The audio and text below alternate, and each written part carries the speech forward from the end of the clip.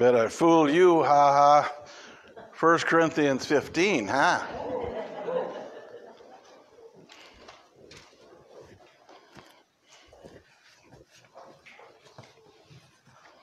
We will be back in Revelation 20 next week.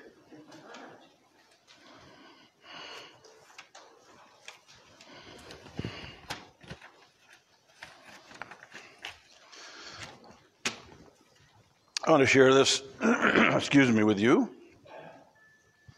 I can't remember the name of the cartoon that are in the paper. They used to be in the paper. I don't take the paper anymore, so either by paper in the mail or online or anything, but they used to be in the comic strip. I don't remember the name of it. It was a little cavemen guys. Remember them? Little cavemen guys? Of course, there's no such thing as cavemen anyway, but... BP? EP? Okay. Anyway, that's a picture of this right here. I really like this. The first guy's sitting on a rock, and he's looking out into the sky there, and he just kind of like, and the other guy's, his friend, is in back of him. So the guy's sitting down there, and he says these words. He says, I hate the term Good Friday. You know, when Christ was crucified. I hate the term Good Friday. And his friend back of him says, why? And then he says, my Lord was hanged on a tree that day. And the guy in back of him says these words, if you were going to be hanged on that day, and he volunteered to take your place, how would you feel?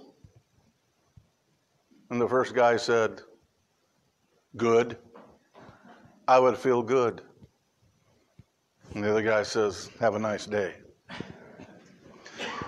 Good Friday. Jesus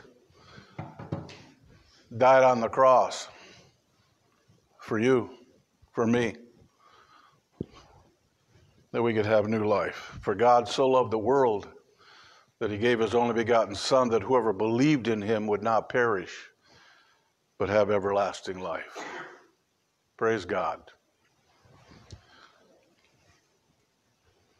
I got to say it. He is risen. He is risen. Amen. I love it. Let's pray. Father God, thank you for the celebration of this day, where we celebrate the resurrection of Jesus. Lord, thank you so much.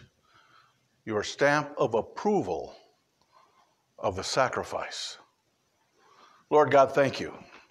I pray, Lord, as we have met together here faithfully, that you will, by your Spirit, speak to our hearts, our very soul, teach us, instruct us in your word. And we thank you for it in Jesus' name. Amen. Adolf Raquel. I love this story. I may have used it several years ago. I don't remember. But Adolf Raquel, what a guy. He was German. With a name like that, you can imagine all the Adolfs in the world weren't bad, you know. Anyway, Adolf Raquel, he was German. And he was a noted great conductor of symphonies and music. A conductor, not of a train, but of symphonies and music and stuff, and composer. He indeed had his own orchestra and his own choir, and they would travel all over Europe and other places for symphonies and concerts and stuff. And it was very, very wonderful and very, very good. And the true story is told how that on one occasion, when they were rehearsing, the final rehearsal before they would go on stage for their production of the symphony of Handel's Messiah. Now, most of you hear that during Christmas time, a lot of you, but Handel's Messiah. And during that whole episode of Handel's Messiah, which goes through the life of Christ, it comes to the point where the choir here, with the orchestra playing, comes up to a crescendo, and the soloist is a soprano, and she sings, "I know my Redeemer lives." So she got to that point. He taps his baton, the rehearsal, so the orchestra stops. And all the people in the chorus and people in the orchestra, too, looked at him because they thought that they would expect a response of approval because she sang it flawlessly. She sang it, enunciating the words clearly. Perfect breathing, everything. Beautiful voice. So he taps his baton again for silence. And he walks up to the young sopranoist, young lady. And he says these words. He says, "My daughter, you do not really believe in the Redeemer, do you? That he liveth." She was embarrassed, to say the least. And she said, "Well, yes. Yes, I do." He said, most emphatically then, he said, "Then sing it. Tell it to me so that I will know you have experienced the joy and the power of the living Redeemer." He walked back to his podium there, tapped his little baton, and they started back again, coming up to that same part in Messiah. This time, she sang the truth with fervor from her soul. She testified through her music and her beautiful voice of her personal knowledge of the risen Lord. And those who listened were so moved, they began shedding tears.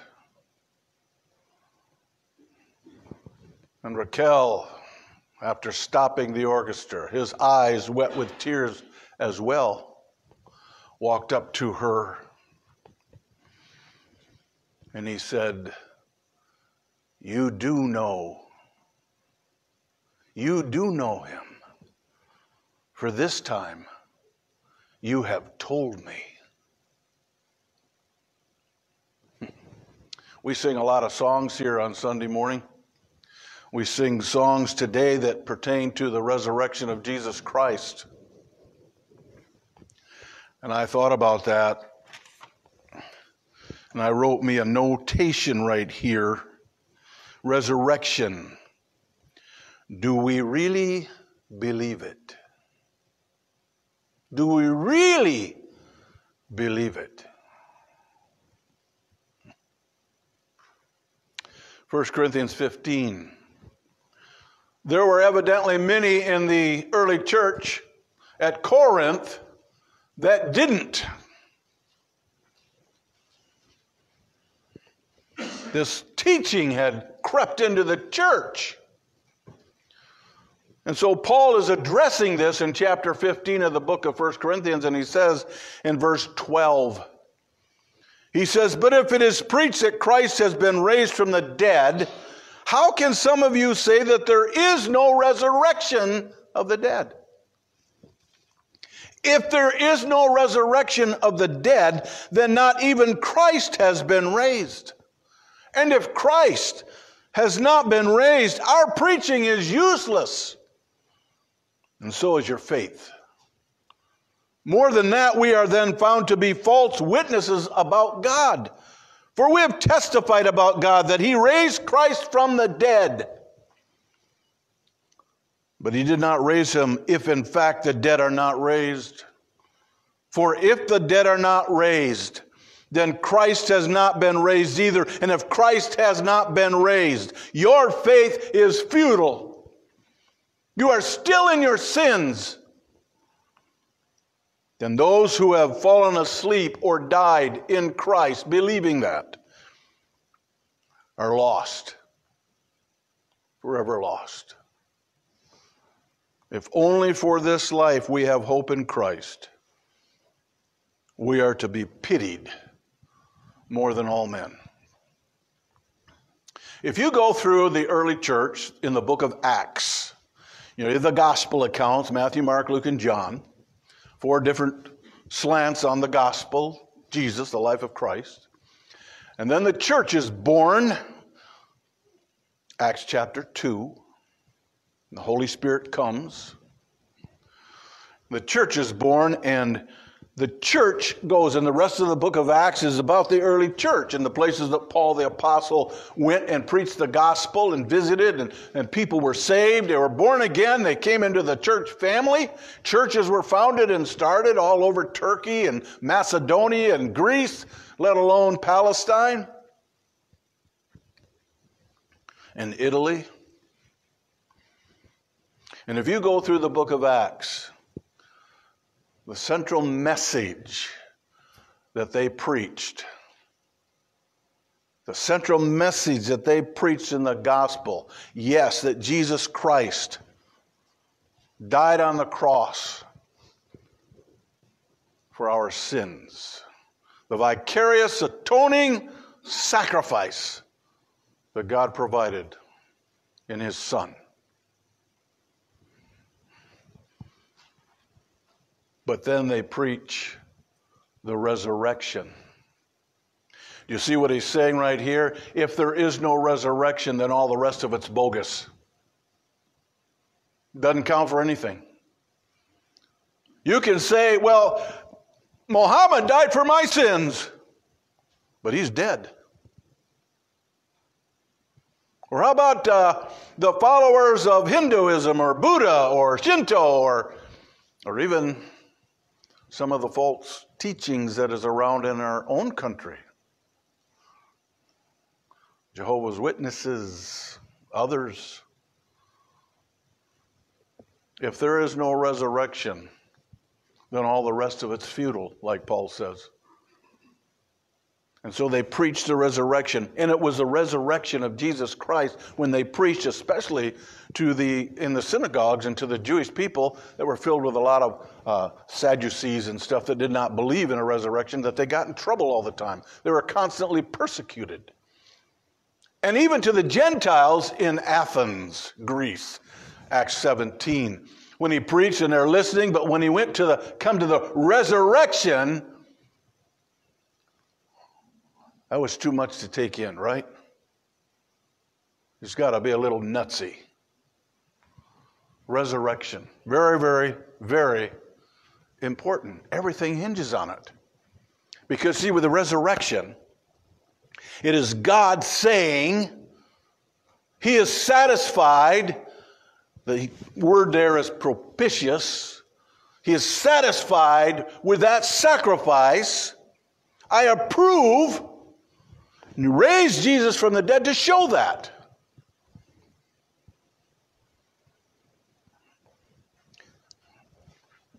Jesus is the only one in all the religious figures that you can ever find that said, I'm going to die, I'm going to raise again. I'm going to come back to life. I'm going to be resurrected. He's the only one. Nobody else could ever say that. How could they? They don't have the power to do that. Jesus does. And He did. Very quickly, I want to go through just 3 quick points. See, every pastor has 3 points. First of all, the resurrection of Jesus was prophesied in the Old Testament. Whenever he talks about in the Gospels and the book of Acts, and even Paul's writings, when he says the Scripture says, or the Scripture says, he's always referring to the Old Testament. They didn't have a New Testament yet. They were writing it, but they didn't have it yet. It's the Old Testament. So the Scripture says, and he's referring to the Old Testament. So the Scripture states that the resurrection of Jesus was prophesied, promised. You could go to Isaiah 53, you could go to Psalm 22, you could go to Hosea 6, you could go to various places and see the prophecy of the resurrection, in this case of Jesus. But we'll look at Psalm 16. Turn to that one. Psalm 16.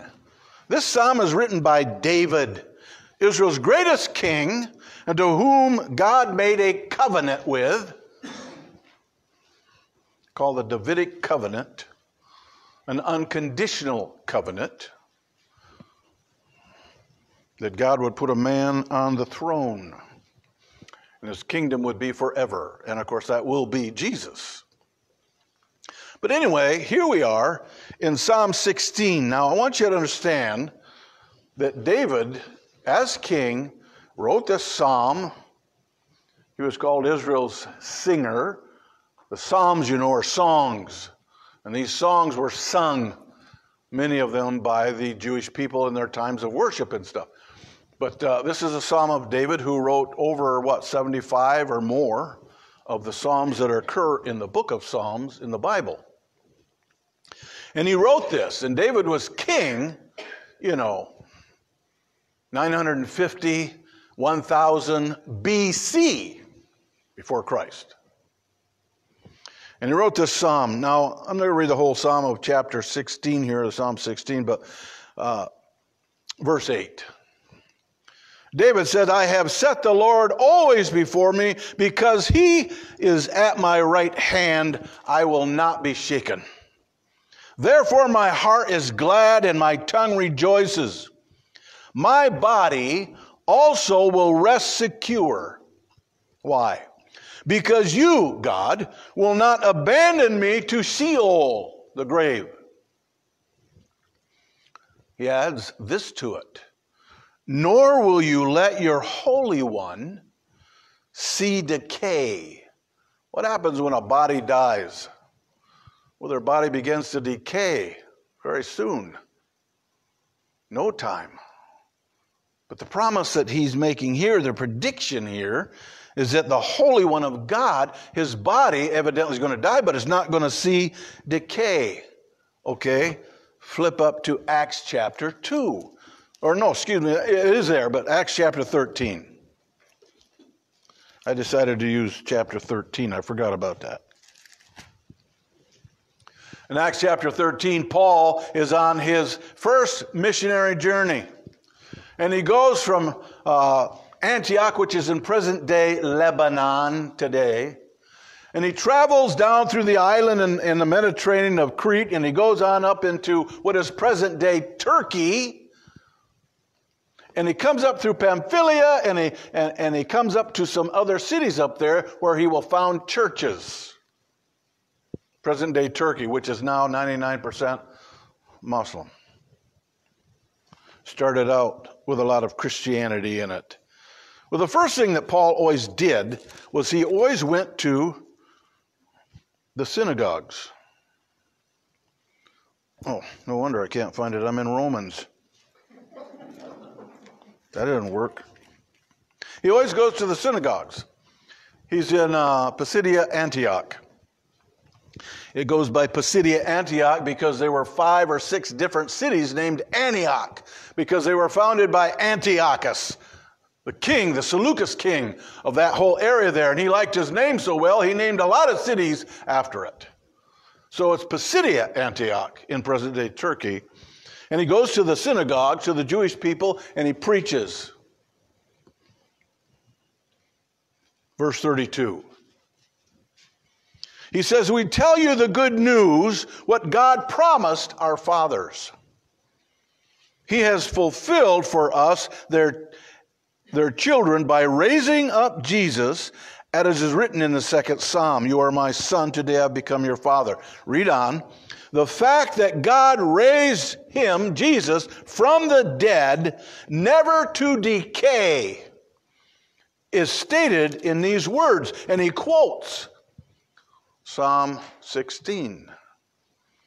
I will give you the holy and sure blessings promised to David. So it is stated elsewhere, you will not let your Holy One see decay. Now here's the thing. When David penned that down by the inspiration of the Holy Spirit of God, Psalm 16, it is 1,000 years plus before Paul recites it here. 1,000 years. It hadn't been fulfilled yet, but now it has. Jesus is who he's talking about. 1,000 years. And he quotes it and gives it credit to Jesus. Resurrection of Jesus prophesied. One other one real quickly. You don't need to turn to it if you don't want to. Jesus in the early part of his ministry in John's Gospel. The early part of his ministry in John's Gospel recorded there. It's a second chapter. And the second chapter is where he did his first miracle in Cana of Galilee. What was that? You all know that one, don't you? You wine bibbers, you. He turned the water into wine at a wedding feast. Remember, as John chapter 2. But then he went on to Jerusalem because it's a feast time.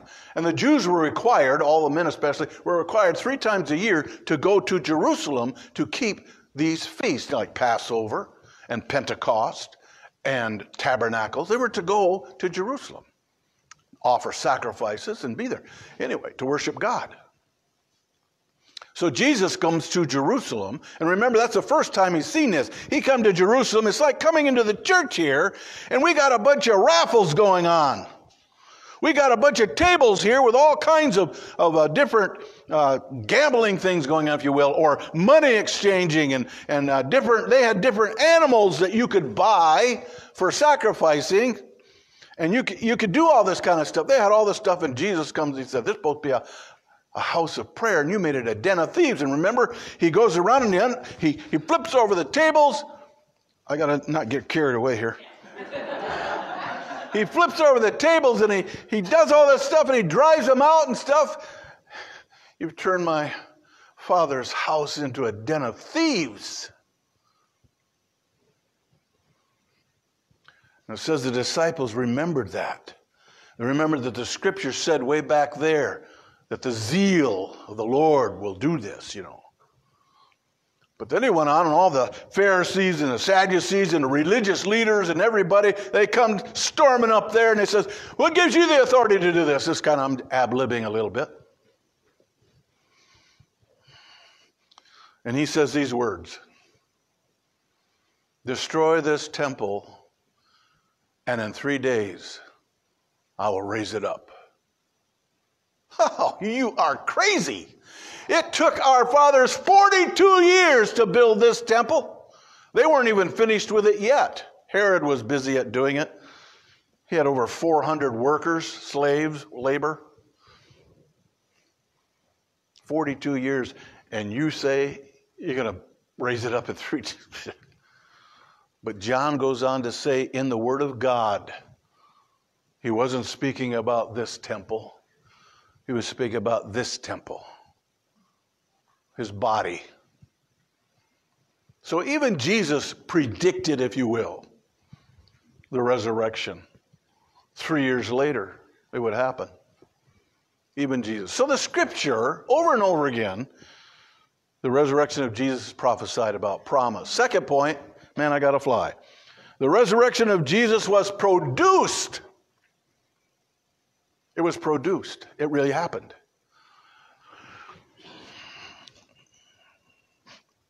There's only one miracle in the Bible. Well, actually, there were 2 now, but there was only one miracle that Jesus did in the 4 gospel accounts that they all recorded, and that was the feeding of the 5,000. All 4 of them. Now, the first 3, Matthew, Mark, and Luke, they record a lot of things similarly, and so they're called the synoptic gospels. John writes his gospel account years later, and he is writing about a lot of things that they didn't include. Certainly not contradicting anything, just things they did include, things he remembered. And of course, it's all done by the inspiration of the Holy Spirit of God. But this miracle, the feeding of the 5,000, they all recorded. But there's something else they all recorded. and that is the resurrection of Jesus Christ. All four of them. And the one who wrote the most lengthy account wasn't even a Jew. Luke. You're going to turn to Luke 24, but first I want you to look at Luke 1.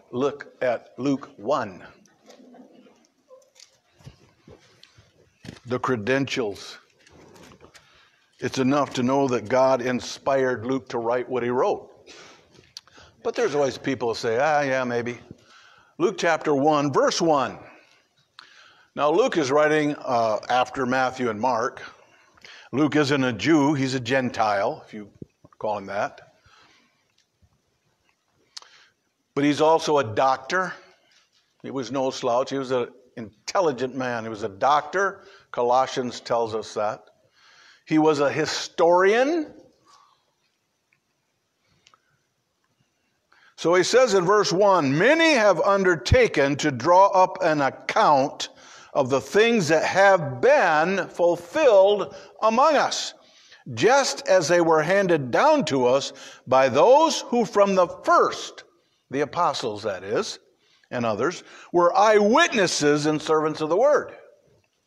Therefore, since I myself, look what he says, I have carefully investigated everything from the beginning, from the birth of Jesus, from the incarnation.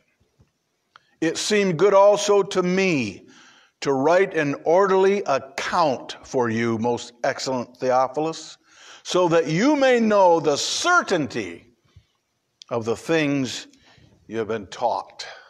Now chapter 24. Luke gives the longest account of the resurrection day. The resurrection of Christ and the day and the things that happened. Matthew records, Mark records, John records, and they're all wonderful. But Luke gives the most lengthy record. So he starts out in chapter 24, verse 1, on the first day of the week, very early in the morning, the women took the spices they had prepared, and they were going or went to the tomb. I was up early this morning. I get up early every morning, but this morning I do the chores a little bit earlier because I need to get down here and get ready. So I was up and out, feeding the cows and the chickens and the dogs and the ducks and stuff out there doing that at 6 o'clock this morning. And at 6 o'clock this morning, if you were up, you've seen this, but if not, 6 o'clock this morning, I'm out there. It was beautiful. Air was fresh and clean. It was just breaking daylight. And up into the right in the sky was a half moon. Kind of hazy, but there was the moon and there were clouds and it was beautiful out. And the birds were waking up and beginning to chirp. I just stopped a minute and I thought, it was a lot like that when the women were going to the tomb early in the morning. And they were taking spices because they're going to do some more spicing, embalming of Jesus. They didn't embalm, but I mean wrapping in spices so that the odor wouldn't be so bad as a body decomposes and decays. And they were talking amongst themselves, who's going to roll away the stone? It's too big for us. Plus there's a big guard there, a bunch of Roman soldiers. And it's been sealed. What are we going to do?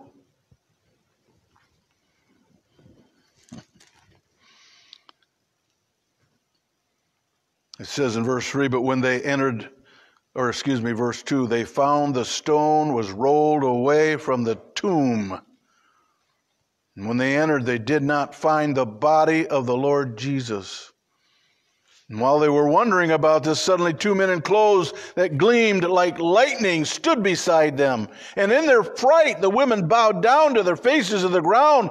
But the men, angels they were, said to them, Why do you look for the living among the dead? He is not here. He is risen. Remember how he told you? And he did many times in the gospel accounts. While he was still in Galilee. Verse 9. When they came back from the tomb, they told all these things to the 11, the apostles that were left. Judas has gone out and he was just hanging around. That was a pun, he hung himself. They told all these things to the 11, all the others. It was Mary Magdalene. She was the first one that saw Jesus. That's what inspired me on that song, He Rose Again. When I wrote that, I was thinking of Mary Magdalene. She was the very first one to see the risen Lord. Remember, she went back to the tomb. It was empty, and no one in there. She came out, remember, and she's crying, and she's weeping, and she's sad because... And then Jesus appears to her, but she didn't know it was him because she's crying, and she's upset, and her head's hanging down. And Jesus said, what are you crying about? She supposed he's the gardener, the keeper of it. And so she says words to like, I come for my Lord, and he's not here. The body's gone. If you have removed him somewhere, please tell me so I can go and collect him, take him and stuff. And then Jesus says, Mary. Nobody can speak your name like the one that loves you. And she looked up, and it was Jesus. That I'm not dead.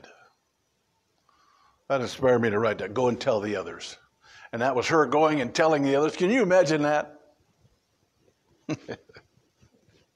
It goes on to say in verse 11, or verse 9, when they came back from the tomb, they told all these things to the 11 and to all the others. It was Mary Magdalene, Joanna, Mary, and the mother of James, and the others with them who told this to the apostles. But they did not believe the women because the word seemed to them like nonsense. The Greek word is leros, silly talk. Peter, however, got up and ran to the tomb. John did with him too. It doesn't say it here. It does in John's gospel. They didn't believe him. When I was in Alaska, lived there for several years, and the first time we was up there, we were interning or helping out in a small little church that was just beginning up in Trapper Creek, Alaska. So we would gather, my wife and I would gather all our kids, 4 kids, and we'd hop in the car and we would travel up north about 40 miles to Trapper Creek. And we would have church there. And there was meeting in a little school, and the school up there wasn't like the schools here. They were in little, these what do you call them? Containers that these truck drives hauling up back and forth or on trains and stuff. Something like containers, little modular buildings, and there were 3 or 4 of them there. And we were meeting in one of them there. And we went up there, and it was Easter time or Resurrection Sunday. They didn't know me from Adam, and I thought I'm gonna try something. And so we got there, and everything, we sang our songs and everything, and I got up to preach. This first time they ever heard me. First time I was there, and I was just meeting them all. And I got up there. I'd been recommended by somebody. And so I got up there to preach, and the first thing I said, it was Easter time, remember, I said, I know it's going to be hard for you to believe. I hardly believe it myself. But I seen Jesus. I saw him. Man, their eyes got about that big. And they said, oh boy, we got one of those guys here. I said, you know what you just felt right there? Just like those 11 did. Just like they did. These women came and told them, we've seen Jesus. Mary Magdalene. They didn't believe him. This is just a bunch of silly talk. Nonsense. But they did. They did. Luke talks more about it than anyone else. I was going to go into several other scripture right here, but I need to move on to the last point. Promise, be quick.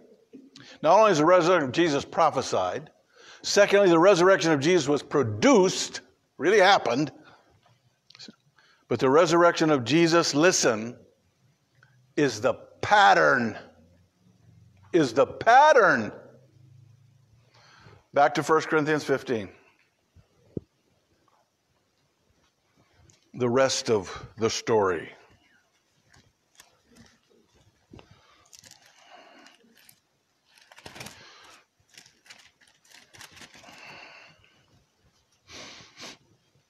Verse 17.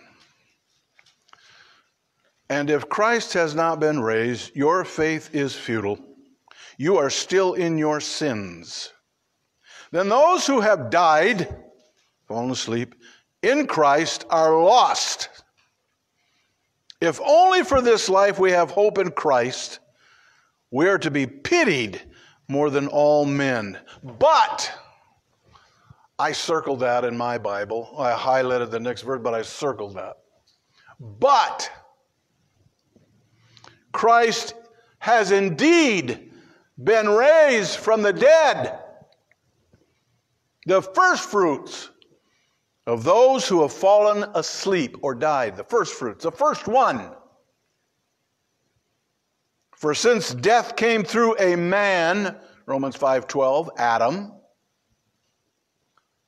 the resurrection of the dead comes also through a man. For as in Adam all die, so in Christ all will be made alive. But each in his own turn. Christ, the first fruits. The first fruits. Of course, they were referring to the Feast of First Fruits that the Jews kept every year. And the Feast of First Fruits, when they came to Jerusalem, it was the priests and others would go down and they would gather a sheaf of usually barley, grain. They bring that sheaf up to the temple and to the offering place, and they would, as it were, offer it to the Lord. It was a thanksgiving offering. It was representative of the entire barley harvest that was yet to come. And it was a pledge, as it were, or a guarantee that the remainder of the harvest would be realized. So Jesus is the first fruits of those who have died. First one resurrected. Now don't think of this. A resurrection body is different. You're not talking about raising someone from the dead like Lazarus or like Jairus' daughter or like the woman in Cana, her son. That's just a spirit coming back into their body and they still had to die again. This is a resurrected body. This is a new body. This is a glorified body. This is an immortal body. The rest of Luke's gospel account talks about it. Jesus appeared to him. He says, resurrected. They stand back. They're afraid. Is it a ghost? We saw him die. He's dead. He's been buried. There he is. And he says, why are you fear? A ghost doesn't have flesh and blood. As you see, I have. Touch me. They're still amazed. They're still doubting. He says, you got anything here to eat? I love that. And so they gave him broiled fish, remember? And he ate it in their presence to show them. It is I. I'm alive. And so in Revelation 1, in John's vision, he says, I was dead, but now I am alive forever and ever. Resurrection body. If you know Christ, you're going to get one. We're going to be raised again. We die in this world, in this life. Our spirit goes to be with God, with Christ, but our bodies in the ground, they will be resurrected like His. Immortal, perfect. And one of the greatest things, we can eat all we want, and it ain't going to look like this. Praise God, resurrection.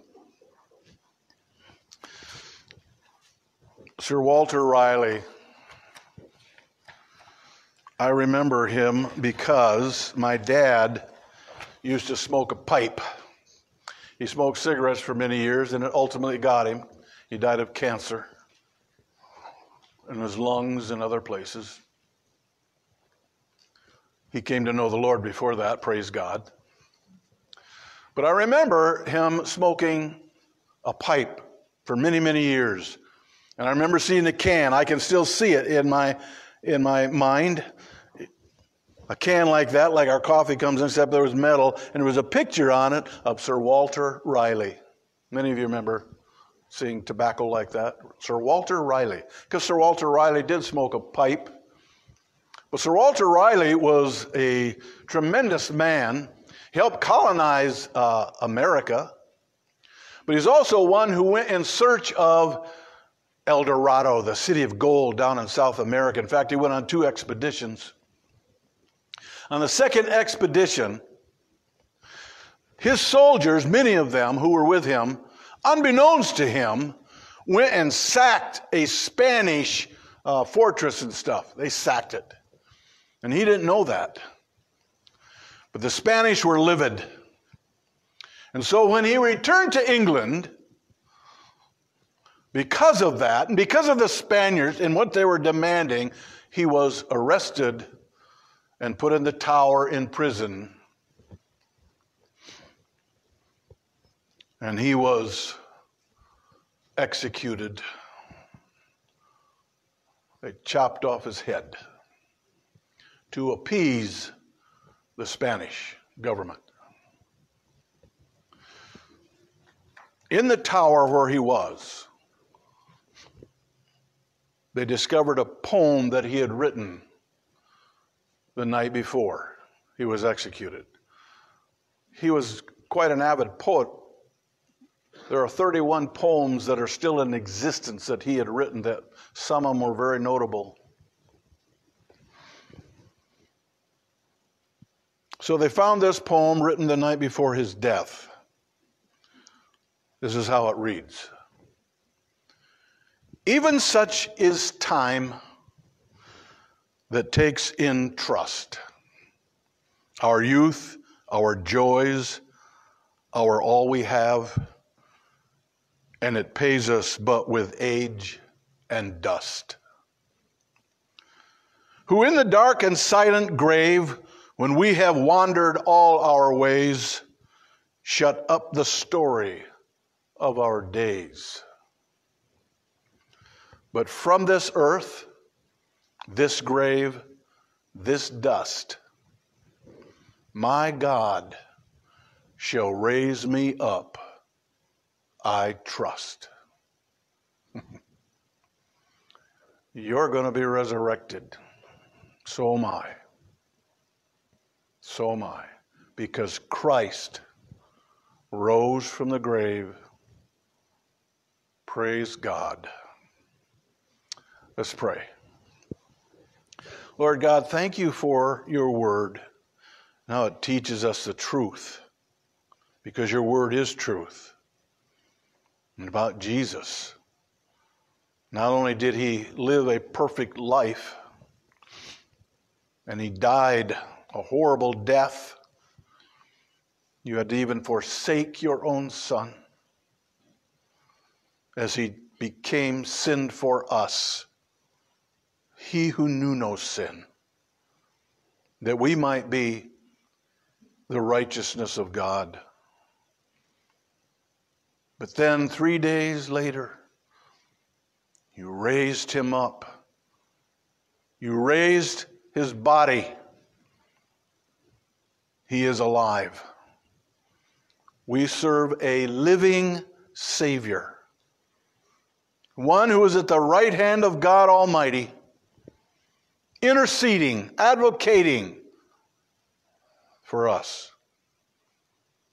A living Savior. Thank you. We praise you. We worship you. We honor you. Thank you, Jesus. We give you praise through your name. Amen.